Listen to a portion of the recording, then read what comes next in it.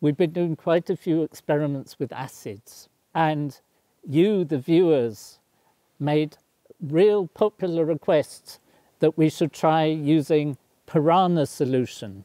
Neil and I never used Piranha Solution, didn't even know what it was, but we've made it and the results have been fantastic. All sorts of exciting things, including a magnificent experiment with Neil's banana. Piranha Solution is a mixture, not a very precise mixture, of hydrogen peroxide solution and concentrated sulfuric acid. It's really important not to have an excess of hydrogen peroxide at any time, or the solution can be potentially explosive. So you have a volume of sulfuric acid and you add about a quarter of that volume of hydrogen peroxide solution. These experiments are potentially very dangerous and you must definitely not try them yourselves. You should watch our video instead. When you mix the solutions, they get very hot and you start seeing bubbling, almost certainly due to some of the hydrogen peroxide decomposing to oxygen and water. We began quite modestly. Neil tried a flower which disappeared pretty quickly.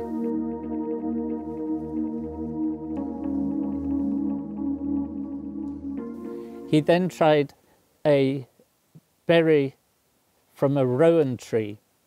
Amusingly, neither Brady nor Neil knew what sort of tree it was, and surprisingly, this berry obviously was being attacked, but nothing very exciting happened.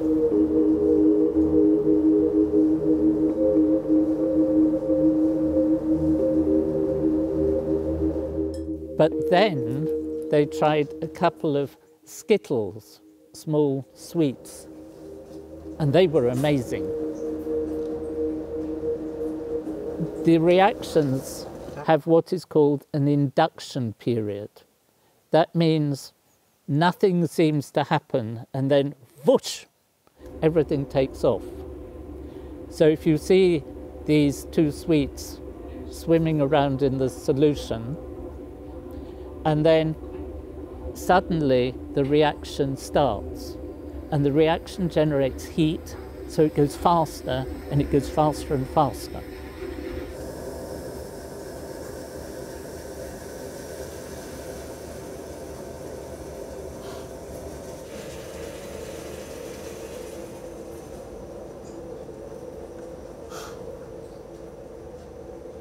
And the first stage appears to be the concentrated sulfuric acid removing the elements of water, H2O, from the sugar in the sweet and generating very finely divided carbon, which is black.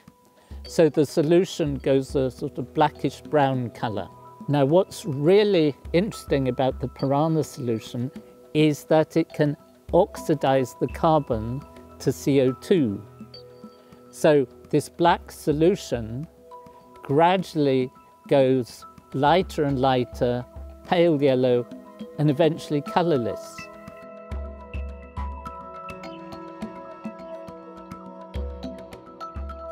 So you have something that is really surprising for chemists, where you have solids that just disappear when you put them into solution.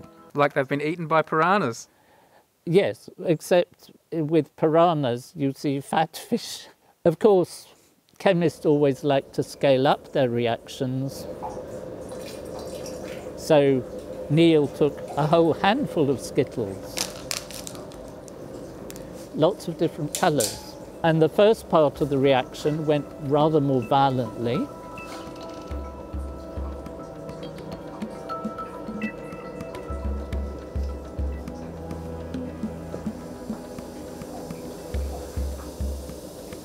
You can see with the thermal image, it generates a lot of heat, and there are hot gases flowing out of the top of the beaker.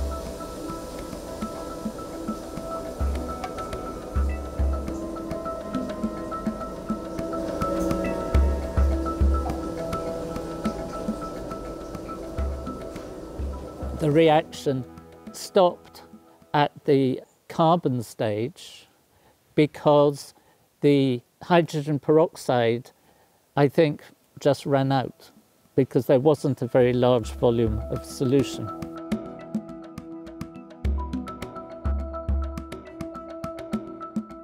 Neil then got out a Mars bar. All right, let's get some Mars bar in there. And his fantastic knife, in which he chopped off a piece of Mars bar, quite a large piece. It went into rather a gooey mess because I think there was just too much sugar and chocolate to be completely destroyed by the volume of Piranha solution that he made. You'll notice that Neil's been quite careful and not making a very large volume at any one time because of the danger of the solution.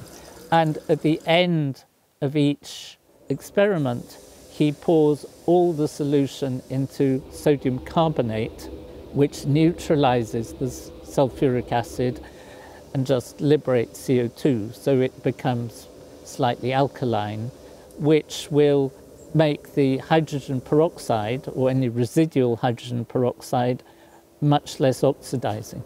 Brady produced a banana, and Neil chopped off quite a modest piece.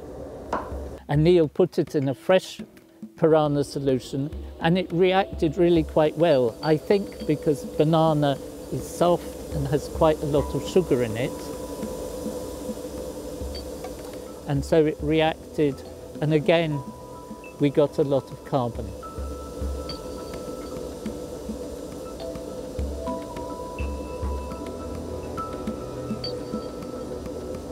And like the Skittles, it more or less disappeared. Did the job on it, didn't it? We got a bit more ambitious, and Neil was persuaded to put the entire banana, skin and all, into the solution. There was mayhem, frothing everywhere. I think that the fine particles of carbon cause more frothing. They stabilize bubbles, so it all bubbles up much more. And solution went all over the inside of Neil's fume cupboard.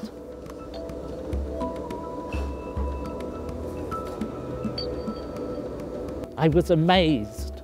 I've never seen such destruction from a relatively small amount of solution.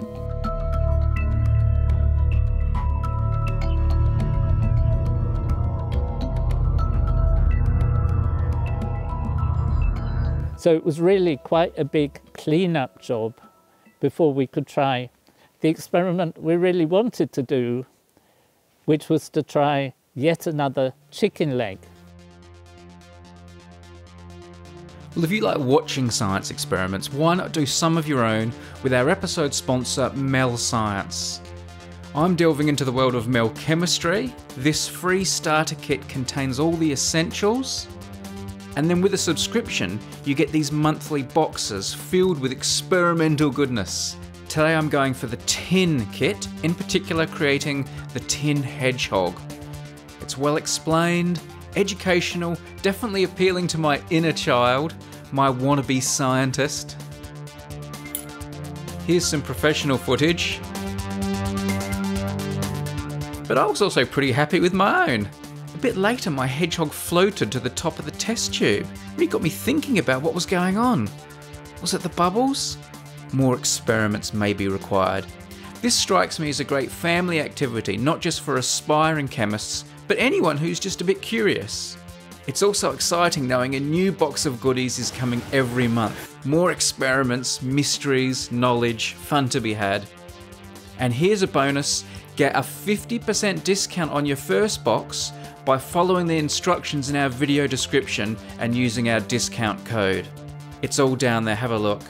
They also do physics experiments and have all sorts of other great stuff for you to explore. Check out the Mel Science website, and thanks to them for supporting this video.